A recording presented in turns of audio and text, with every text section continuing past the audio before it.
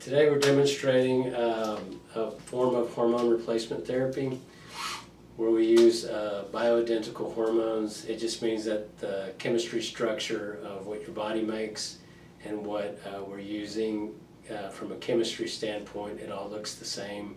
The carbons, hydrogens, all of that, the structure. But there's different forms of hormone replacement therapy.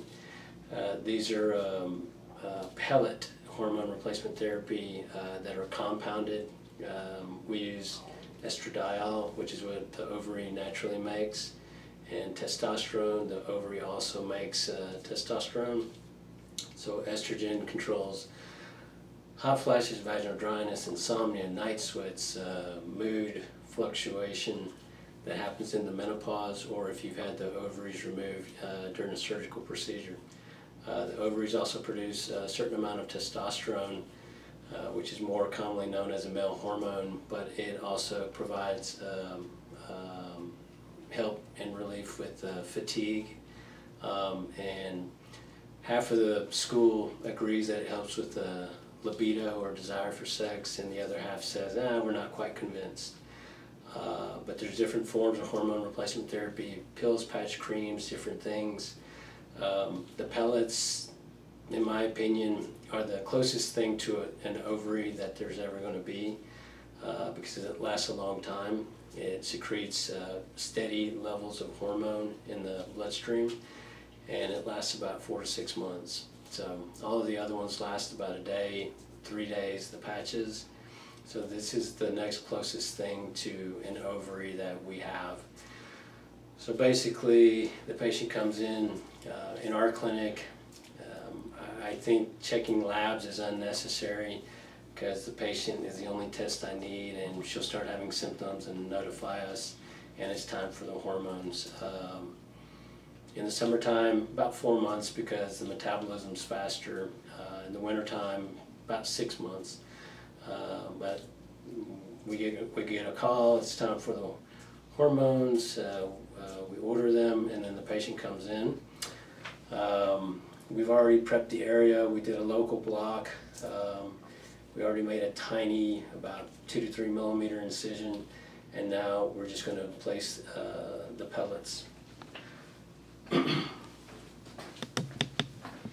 Financially, when you compare it to what an insurance company covers and what the copay is and all of that stuff, this works out to be about the same, if not a better deal.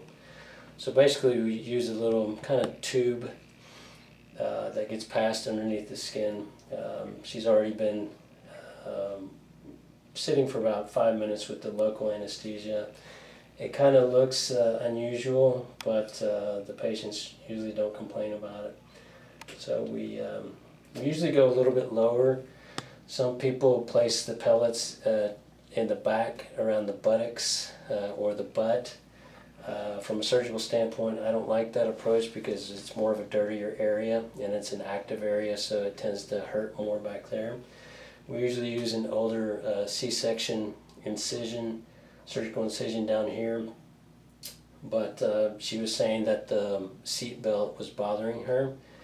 She works a lot and drives a lot, so we chose a old laparoscopic incision that's higher than what I usually go, but you can place them basically anywhere.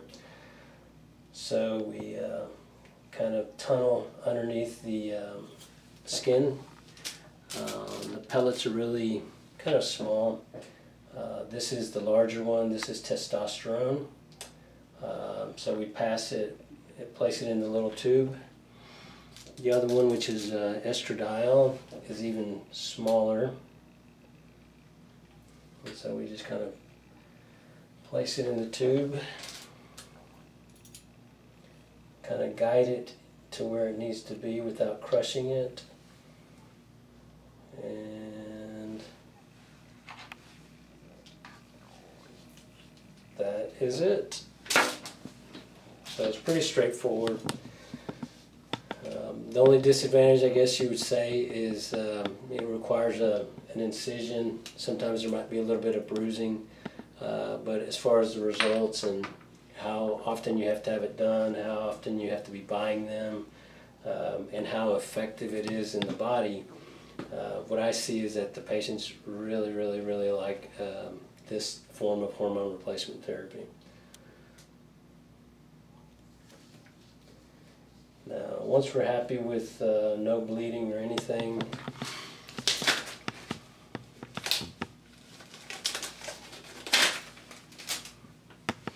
we place kind of a little liquid. We use it commonly in surgery to help the sticky little steri strips stick better. You just kind of let it dry a little bit. So some places put stitches in, and I've never been a fan of that. Last thing a patient wants to deal with is having to have a stitch removed or whatever. So it's so small, it would probably just actually heal on its own. But these are the little strips that we use in surgery, and so I just put the skin back together. And then put a little Band-Aid, and that's it. The only thing we ask is not to put the incision underwater for about a week. But that's it as far as pellet hormone replacement therapy.